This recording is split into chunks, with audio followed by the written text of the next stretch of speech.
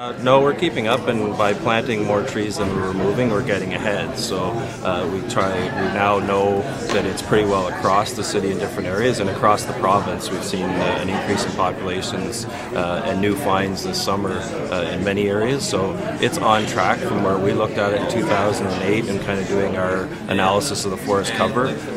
We are seeing populations increase, but we're also now over the hump in some wards that we've been in and done removals and looking at woodlot maintenance, and so it's starting kind of where it should be. But in fact, I feel so strongly about forestry staff here that I'm just prepared to vote in favor of adding or reinstating 3 staff in the forestry department. I mean, it's not just go to a tree farm and buy a tree and come back and plant it on your front lawn. In my ward, they're mainly city-owned front lawns. They're city trees, and we, the homeowner, can't plant a city tree. They have to know where the bell line is and where the hydro line is. And so there's a lot of work to that, and that's, so the city comes along and plants a tree, but there's a lot of admin work in the background to do that, to do the searching for the underground utilities.